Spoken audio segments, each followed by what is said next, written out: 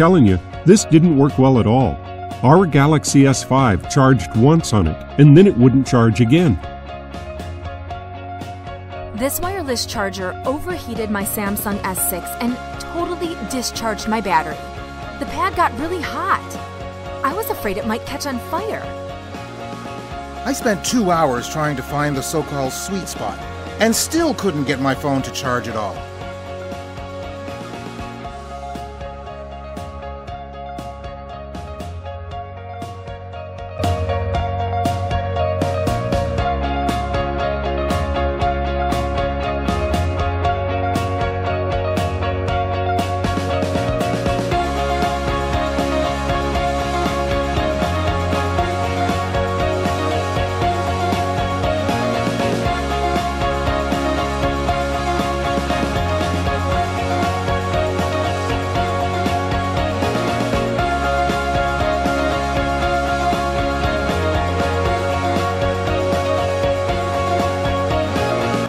Why is it so hard to position the device for optimal charging? Wireless chargers have an effective charging area where the coils are located.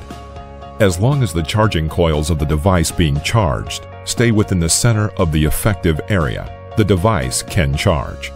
Most wireless chargers currently on the market have either 1, 2, or 3 charging coils. The more coils there are, the larger the effective charging area is, and the easier it is to position the device for optimal charging. Why would the charger stop working after a few uses? This would indicate a problem with the integrated chip in the charger. If the chip is defective, it would be unable to control the voltage and cause the charger to stop working. Why would a phone not charge with a case on? Currently, most wireless chargers have an effective range of between 5mm and 8mm above the charging surface. If the device being charged has a case that is thicker than this, it would affect charging strength. Why does it charge so slowly? The charger's voltage may not be stable. As the transmission distance increases, voltage decreases and the current decreases, making it charge slowly. Why would the charger heat up during charging? It is normal for the charger to warm up slightly during charging due to the heat generated by electromagnetic induction. Excess heat might be an indicator of high resistance resistors that some factories use as a cost-saving measure.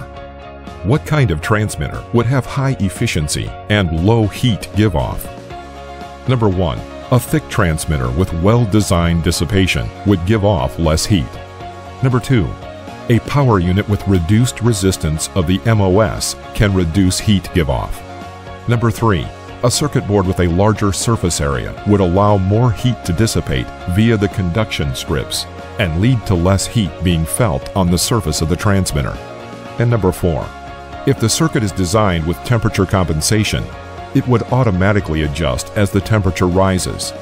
If the circuit is designed with temperature sensing and resettable fuses, it can automatically stop charging when temperature gets too high. Our research and analysis shows that the wireless chargers currently on the market have varied levels of quality and stability. How can you select a good quality wireless charger that fits your needs? First, find a charger with a conversion efficiency of 70% or above. Second, keep the device being charged close to the charging surface, within 5mm. Third, if the charger has a power output between 2 watts and 5 watts and a conversion efficiency of 70%, the temperature is usually controlled at around 40 degrees Celsius or 104 degrees Fahrenheit. It should be warm to the touch, but not too hot. And fourth, wireless chargers that have a built-in magnetic shield have better efficiency, lower temperature, and less electromagnetic radiation.